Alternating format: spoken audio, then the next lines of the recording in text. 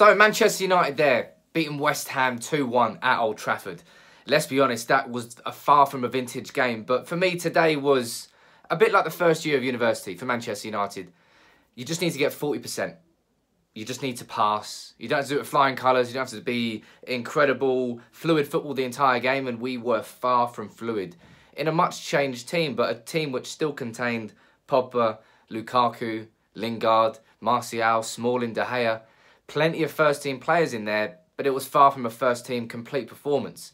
Ultimately, it was a jarring performance, not a team performance whatsoever. And it was 2 penalty kicks from Paul Pogba, neither with a terrible stuttery run-up, I might add, that won the game for United, 2-1, and we're still in the top 4 chase now. Because I felt that if we dropped points today, and then we went to Barcelona in the midweek and we got knocked out, if that happens, fingers crossed it doesn't, United's season could have been over. But today against West Ham, it wasn't really professional. It was scrappy. It was tardy, but it was a win. And it was 3 points. And it was 2 penalties, as I said, from Pogba. A player who, from me personally, got criticism for his performance against Barcelona. A game where I felt that Pogba really should have controlled it. The sort of games where you expect your £90 million players to step up. Got outshined by McTominay and Fred. But today, McTominay rightly rested on the bench because we need him to pocket Lionel Messi on Tuesday night in the Nou Camp. But it was Fred and Paul Pogba in midfield. It looked like we had Lingard, Martial and Mata with Lukaku. All a bit fluid and changing. United were never really that good in possession. In fact, I'd argue United were awful in possession. This United team in possession, you don't really have that player like Scholes who can control the tempo of the game easily. Sort of give him the ball and just, you know that he'll bring possession through the team. We don't have that at the moment. It's what you expect Pogba to be, but sometimes he is and sometimes he isn't. But I think United's biggest problem today, and the problem and concern that we should be taking into the Barcelona game, is left-back. Because we had Marcos Rojo today, who somehow made me miss Ashley Young at points. Marcos Rojo should be following Antonio Valencia out of the door this summer. Thanks for what you've done at the club, but you're not good enough to play for United anymore. Now, Diogo Dalot, I'd argue he should be starting right back probably every week for United now. But at left back, it's a problem against Barcelona, isn't it? At least not if they play Lionel Messi at right wing to try and expose that space even more. But Marcos Rojo, Phil Jones, I don't know, man. This United defence, the idea of it scares me against Barcelona. Lindelof's going to come back in, but Luke Shaw's suspended. Ashley Young suspending. As bad as he's been, who steps in? That's Diogo Dalot. But who comes in at left back?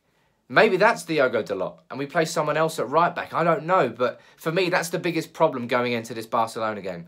McTominay was taken out of the midfield today, and it lost momentum because he is the most informed player at Manchester United at the moment, and he deserved a rest, so he's 100% fresh for that game against Barcelona. But today against West Ham was not a game where United needed to be incredible and to send a message to Barcelona. It was just a game where we needed to pass the test and get the 3 points and stay inside that race for the top 4. And we did that. You know, Spurs might be pumping Huddersfield 4-0 at home. They may have rested some players.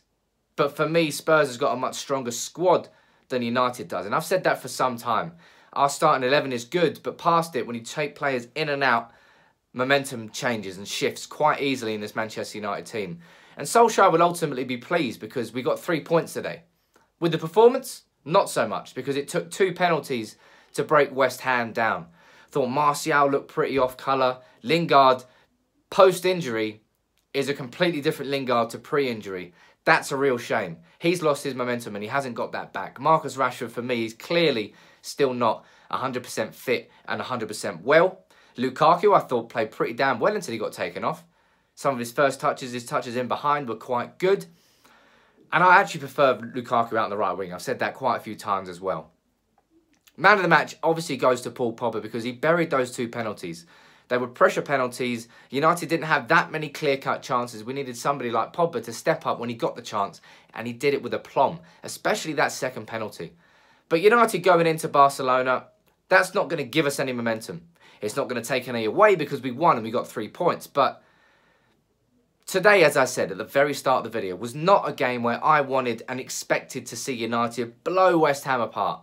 We were going to make changes, and we made changes. Not that many, certainly not in comparison to Barcelona, who seemingly rested their whole outfield 11, but we got 3 points. Pogba scored 2 penalties. No injuries, no other concerns. Fully focused on Barcelona. And I think United were half focused on Barcelona today. That really came across in the football. But we beat West Ham.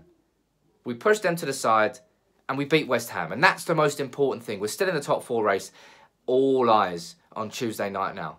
What's your reaction to the game in the comments? Let me know, as always, if you are new to United People's TV. Make sure you subscribe to the channel.